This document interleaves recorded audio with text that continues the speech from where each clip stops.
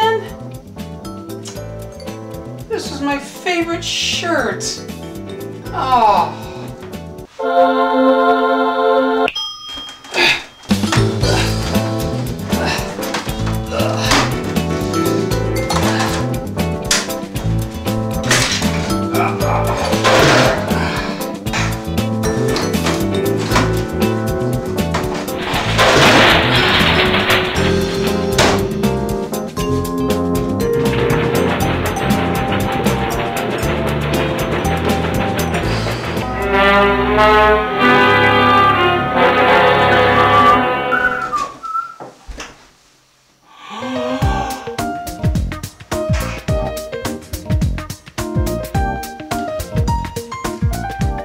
Mr. Gates' office, please.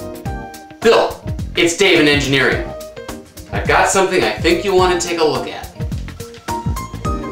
It's about the smallest Windows XP computer I've ever seen. I'm going to call it the Ultra Mobile PC.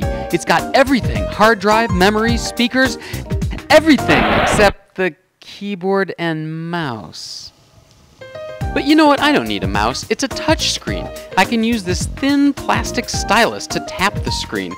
Uh-oh, it looks like this non-standard screen size is so small it doesn't even fit standard dialog boxes. I can't get to the OK button.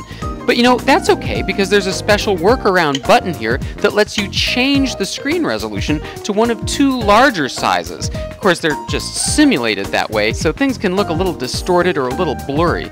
As for the keyboard, you don't really need a keyboard. You can bring up this on-screen keyboard that you tap with your thumbs. Of course, the on-screen keyboard does sort of block what it is you're trying to type, and it's pretty slow going.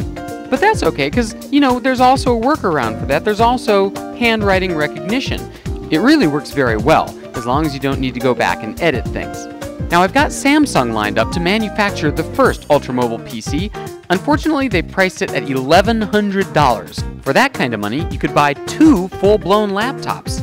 And the Q1 doesn't even include a CD or DVD drive. That'll set you back another $300 if you want to be able to install software. Truth is, for that kind of money, you could buy a real laptop that's not much bigger at all, like this Fujitsu, which includes a trackpad, a keyboard, and a DVD drive.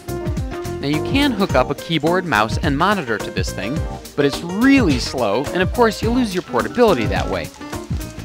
Oh, hey Bill, it's Dave down in engineering. You know that thing I called you about before?